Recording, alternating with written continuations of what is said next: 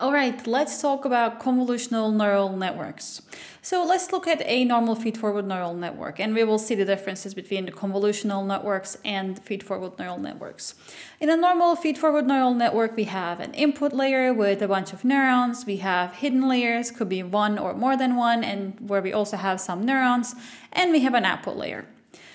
And all of these neurons in a feed-forward neural network are connected with each other. And then we have convolutional neural networks. They are a little bit more complicated than to be able to show on one image. But basically the idea is that whatever your input is, let's say it's an image, you put them through some layers again. But these layers are called filters this time. And so basically you do some sort of transformation to the image or the input value that you have, and then you get an output.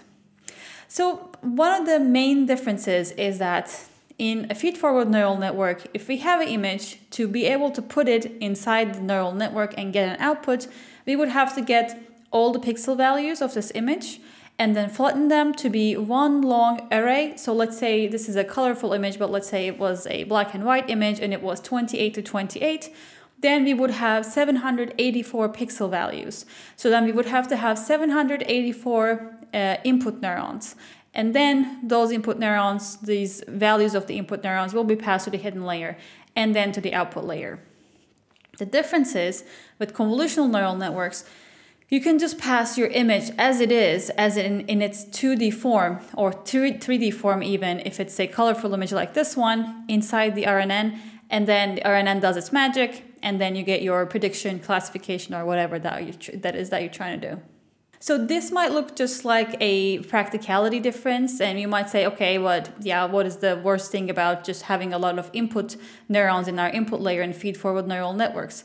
Well, the problem is the dimensions get really big. So if you have a feed-forward neural network and you want to feed to it a 100 to 100 pixel image, and by the way, this image already is bigger than 100 to 100 pixels, but let's say a small 100 to 100 pixel image, then that means you would have to have 10,000 neurons in your input layer. And let's say on the next hidden layer, you have only one hidden layer, and in that hidden layer, you have only 100 neurons. You already will have more than 1 million parameters that you need to train. That is a lot of parameters to train. And that's only one hidden layer. You very likely will need more than one hidden layer and more than 100 neurons per hidden layer. CNNs don't have this many parameters to train because they use what we're going to learn are called partially connected layers and weight sharing, and that's why they are able to handle even bigger images with less weights. How this happens is that, as we said, there are filters in the CNN architecture in every layer, and these filters, let's say in this image, is that little square. And luckily in this square we only have one set of weights, and this square is actually taken through the whole image one by one, step by step. So by using just one small square of weights, so not one weight per pixel, but just enough pixels to fit in this little square, you will be able to analyze the whole picture. And by doing that, you create a smaller version or a slightly transformed version of this image, but we will see more about that in a second. So there are two different types of things that you can pass through an image with CNNs. One of them is called the pooling layers and the other one is called filters. First we will see how filters work and then we will see how pooling layers work. So filters basically are a matrix, like our image also is, or there tend to be smaller filters or smaller matrices with some values in them. These values could be anything. And then what we do is, as we talked about just now, we pass this filter, we pass this little matrix over our image. And then how we calculate the output is that we multiply the numbers that correspond on top of each other. So if we take this little matrix, paste it on top of here, what we have is 1 times 0, 0 times 10, 1 times 0, and 0 times 0. So the output is 0. And if we go to the next step, we're going to do the same thing just by sliding it one step to the right. And what we'll be doing will be 10 times 1, 0 times 0, 0 times 1, and 0 times 0. And that means when you sum them all up, we have 10. Basically, you can keep going like this, and then you traverse the whole image. There are different qualities of these filters though. Of course, you don't always have to just go one step to the side or one step down. This is called a stride, and you can set different strides for your filters. So if you set your stride to be 2, what's going to happen is you're going to jump 2 places to the right or 2 places to the next place. So what's going to happen is if our filter is here, if our stride is 2, then we're going to jump to the next 2 because we're jumping 2 places in our image or photo. And that will apply both to going sideways and also going down. But of course, you might not always fit perfectly. So, right, we have 6 pixels side by side here, and our stride is 2, and we're fitting perfectly in just one width of the image. But what if you don't fit the perfect width of the image? So let's say we have a 7 by 7 pixel image, and we set our stride to be 3, and our filter size is also 3. So first I get these numbers and I apply my filter there, and then I jump 3 places. But then if I jump 3 more places, I've actually run out of image to analyze. So at that point, we have something else called padding that's coming into play. So with padding, what you do is if your stride and your filter size is not compatible with your image, you can pad your values, or you can pad your image pixel values with zeros all around it to be able to make it fit this stride and filter size. So then if we just add zeros all over the image, then we can use a filter size of 3 with the stride of 3 also. So then I can just easily jump around without running out of image. So these filters are not random, of course. As you go further and deeper inside your CNN, your filters are going to be able to determine things that are a little bit more high level. So if earlier in the levels you can find dark spots or certain lines, or for example, vertical lines, horizontal lines, and things like that, and then further in the network, maybe you'll be able to find a nose, an eye, or an eyebrow. And later, towards the end of the network, you will be able to actually recognize or apply your filters to recognize faces or parts of faces, for example.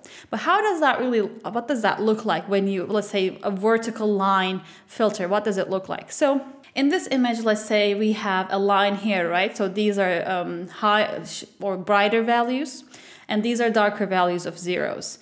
So that would mean, let's say this is just a small part of an image. That means that there is a line here because we are going from bright colors to dark colors. And this is a filter that will show us if there is a vertical line or not.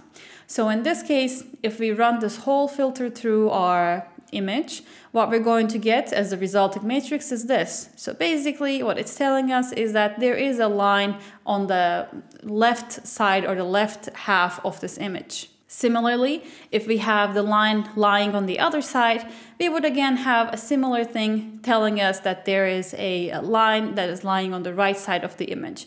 And if you don't care about whether the line goes from a darker color to brighter color or brighter color to darker color, you can also just take the absolute values of these resulting matrices to tell you just if there is a line or not. But by having the minus values here, you are making a distinction between whether you're going from dark to bright or bright to dark. And here is what it will look like on an actual image. So this is the original image that we have, and if we apply a filter to it that recognizes vertical edges, this is what we get as a resulting matrix, and this is what we get as a resulting matrix if we apply the filter to it that recognizes the horizontal edges. So as you can see, here we see all the vertical edges, and some edges that are partially vertical, partially horizontal, of course. So we see more of the vertical features of the image here. Whereas here we see more of the horizontal features of this image, like this line, the lines here. So basically, with different filters, we are able to capture different qualities of an image. So, let's say this is the vertical filter and this is a horizontal filter, but you might say, okay, then what kind of filter do I apply to my image to find circles or to find, I don't know, a nose, a dog's ear, a cat's tail? How does that even work? Well, actually, these are not things that you specifically write down. These examples were only to show you what it might look like, what your filters might look like to find vertical lines or horizontal lines. But more advanced images or more advanced patterns that you want to find in your data, those filters are going to be learned. Those are basically, a filter is basically the weights of the network, the parameters of the network. They need to be trained, they need to be learned during the training process of your convolutional neural network. So just like we initialize the weights and biases of a feed-forward deep neural network, we again initialize the biases and the weights being the filters of a convolutional neural network, and let the training process update them to give the best results. Next up is the pooling layers. So pooling layers have the goal to subsample the input image in order to reduce its size. So they do not have any weights in there. They do not have anything that needs to be trained or updated. Their only goal is to make the images a little bit more easy to deal with, so that we have less computational load, less memory usage, and less number of parameters at the end of the day. So it also helps with overfitting. There are two types of pooling layers. One of them is called max and the other one is called the average.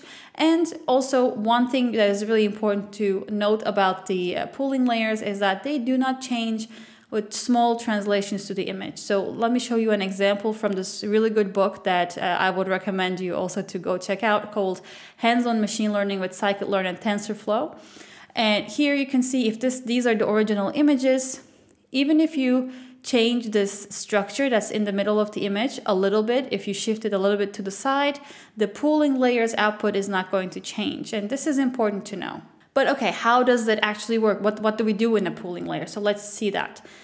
So basically it is very similar to the filter layer. The only thing is that you do not do any calculations. If it's a max pooling layer, all you do is you go put your filter or window on top of the image, and then you take the max number that is inside this little filter or inside this little window, and then you put the image in the resulting matrix, or put the value in the resulting matrix.